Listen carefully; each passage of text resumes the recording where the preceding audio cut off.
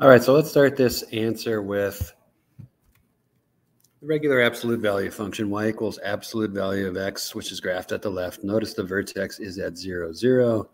From 0 for the y value, which is where it hits the origin, the graph does go up forever.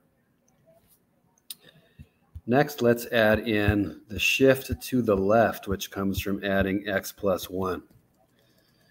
Like with any other function, including absolute value, a plus 1 on the inside of the function actually moves the graph to the left.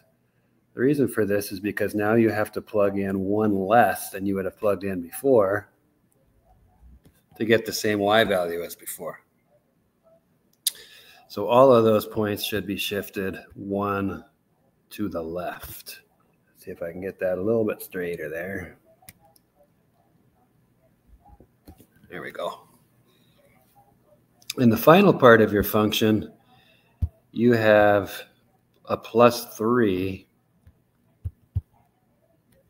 added on to the end. And what that's going to do is take your red graph and it's going to shift it up 3 higher than it was before. So from the new vertex of the red one, the new corner point, I'm going to move up 3.